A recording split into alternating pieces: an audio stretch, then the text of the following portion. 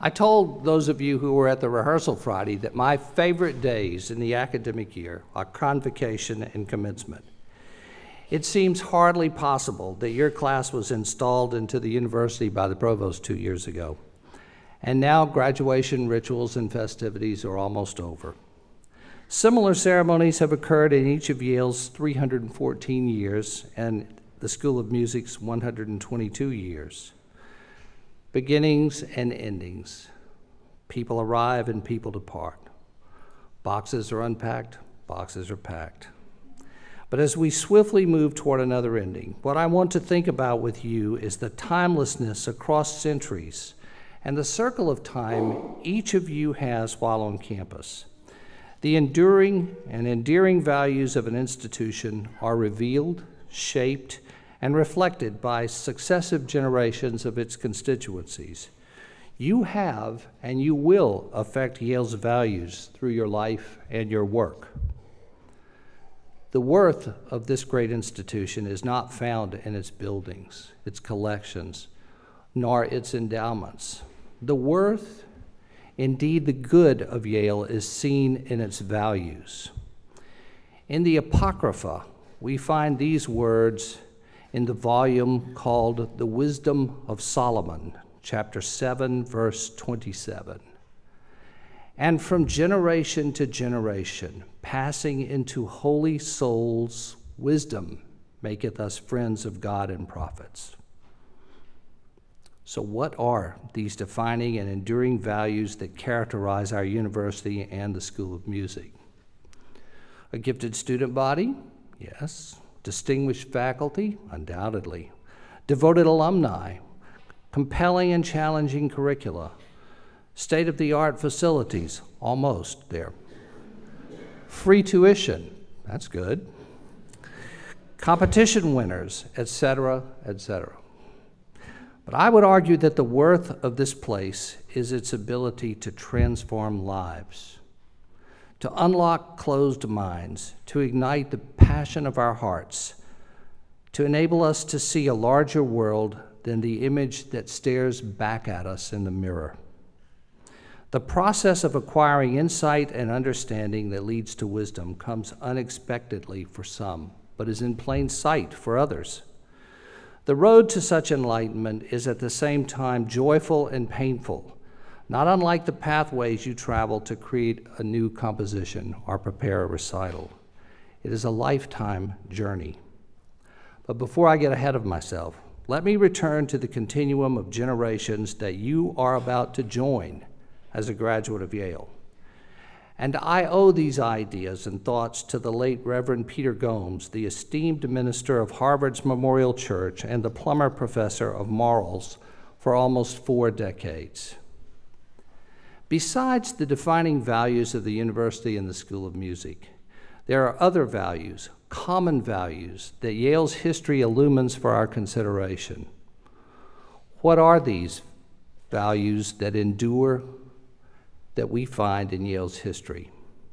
The first is a love of knowledge and a quest for excellence, both of which lead to wisdom. Elihu Yale never saw this campus, but his gifts to help a fledgling college survive were made simply because he believed in its mission.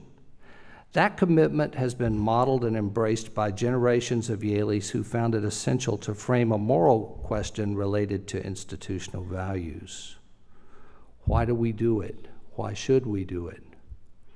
The hymn we sang this morning was sung at the founding of Yale and at its first commencement, a tradition that spans generations and reflects a moral compass. The song we sing later, An die Musik, is our recognition that music has chosen us and that in giving our lives to music, we have a wonderful sense of continuity with those who came before us, musicians, and all people.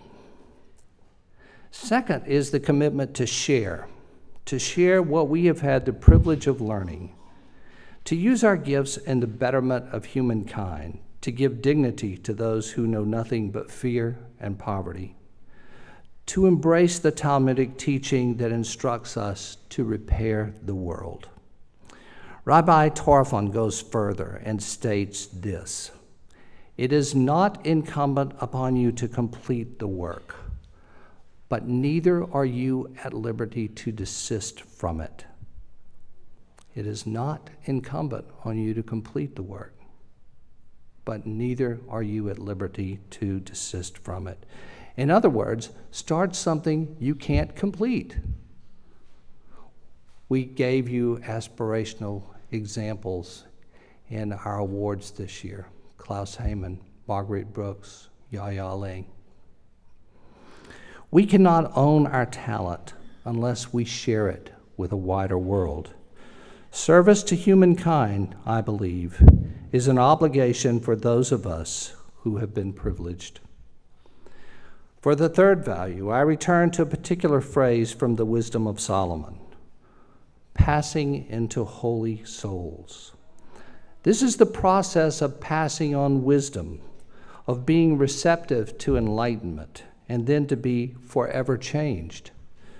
Hopefully you are thinking about your time here and when and if such an aha moment occurred. A few suggestions might help. Perhaps it occurred during the Philharmonia reading with Maestro Gergiev, or being in an unforgettable lecture that gave you the germinal idea for a paper. A concert and masterclass with John Adams. A simple lunch with your major professor. Playing a historical instrument for the first time. Actually hearing the notes that you wrote on a page or a computer as your peers play them. Singing the literature you're analyzing, having treasured manuscripts of composers placed under your eyes in the Beinecke Library. The list is endless. The transmission of wisdom is through others and through the work of others. And finally, the fourth value is the global shadow of Yale. You leave this walled garden where you have been able to tend your artistic and academic plot with the very best equipment, nutrients, and advice. And wherever you go, you will find Yale's shadow, and it will offer comfort. But this comfort is about renewing your courage, your determination, and your spirit.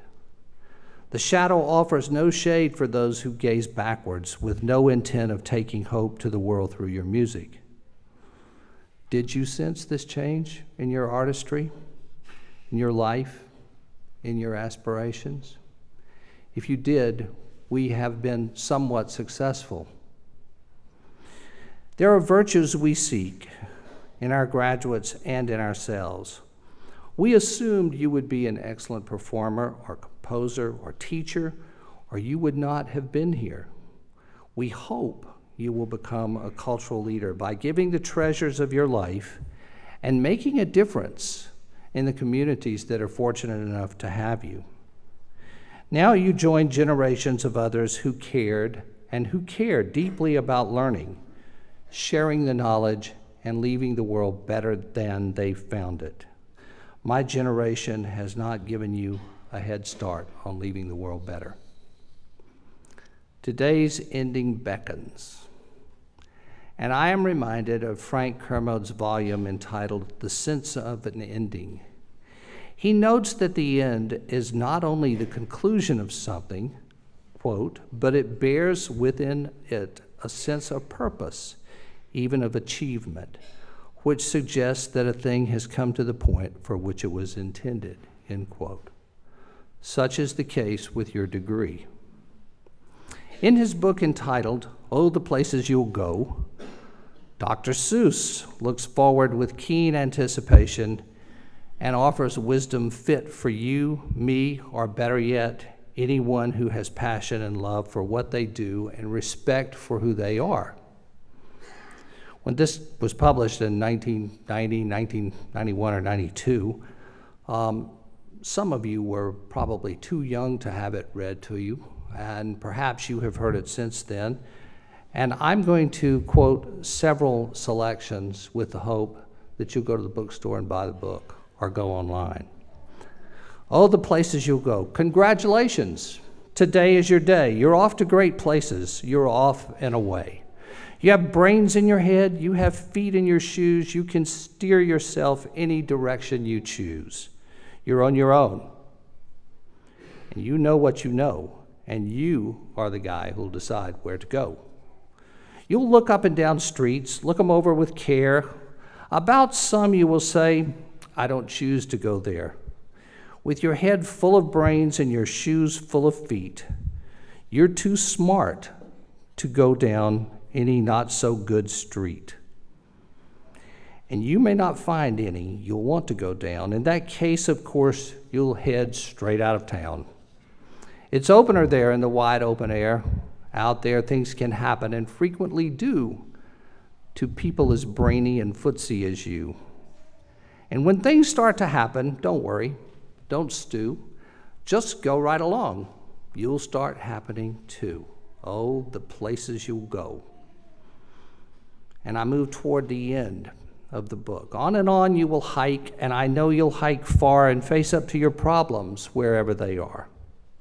You'll get mixed up, of course, as you already know. You'll get mixed up with many strange birds as you go. So be sure when you step with care and great tact, and remember that life's a great balancing act. Just never forget to be dexterous and deft, and never mix up your right foot with your left. And will you succeed? Yes, yes, you will. 98 3/4% guaranteed. Kid, you'll move mountains. And there's an illustration of this kid in a pink stole just moving mountains. So, be your name Buxbaum or Bigsby or Bray or Mordecai Ali Van Allen O'Shea, you're off to great places. Today is your day. Your mountain is waiting. So get on your way. End quote. New beginnings await you. I have full confidence that you can and you will repair the world through your music and your lives. Come home often. Thank you.